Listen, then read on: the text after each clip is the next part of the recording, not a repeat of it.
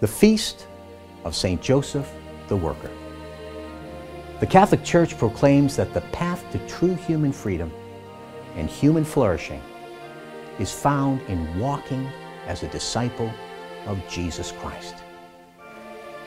The Catholic Church affirms that there is a dignity to all human work, no matter what type of work it is, and that is because of the dignity of the human worker who is engaged in it. That worker is created in the very image and likeness of God. And that dignity, the dignity of every human person, was a part of the Father's loving plan of creation.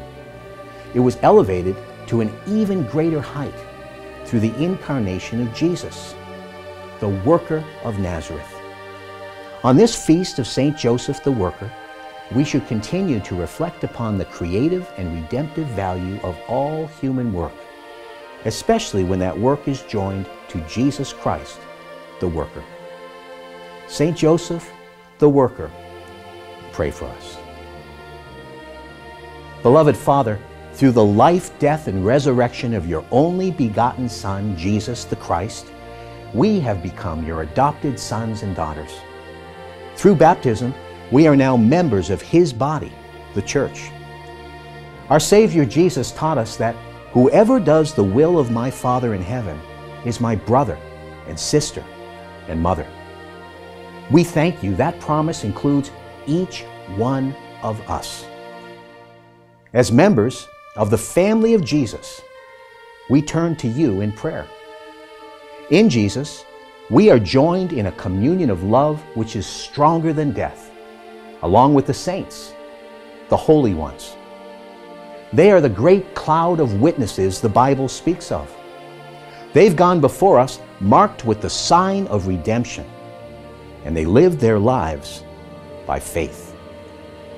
They inspire us by their holy lives. They also pray for us from their place in your communion of love. And a special place of honor in that communion is St. Joseph.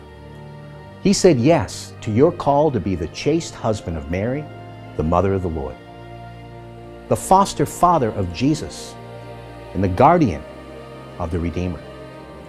A man of few words, Joseph spoke with action and calls us to the way of active faith. The patron of all workers also shows us the dignity of all human work when joined to Jesus. Joseph always said yes to your invitations of grace. He always put Mary and Jesus ahead of himself. And he invites us to do the same in our own daily lives. The carpenter who taught the child Jesus to work with wood in the workshop of Nazareth now shows us that all human work participates in the loving plan of redemption. At 33 years old, Jesus, the carpenter's son, freely embraced the wood of the cross and reconciled us to you and to one another for the sake of the world. Joseph loved Jesus, and Jesus loved Joseph, and that love continues. St. Joseph, you who love Jesus with a genuine fatherly love, we now ask you to pray for us as we follow the way of Jesus in our everyday lives. You understand the challenges of raising a family, earning a living, facing the difficulties of life, and always remaining faithful to God. We now turn to you and we ask for your intercession. By your prayers, obtain for us the special graces we need to be faithful to our own specific vocation and to live our lives in service to Jesus as you did. St. Joseph, today, I specifically ask you, and now here, add your own specific intention.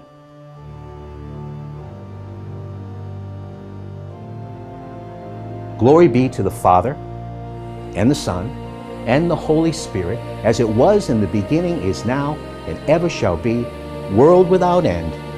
Amen. St. Joseph, the Worker, pray for us.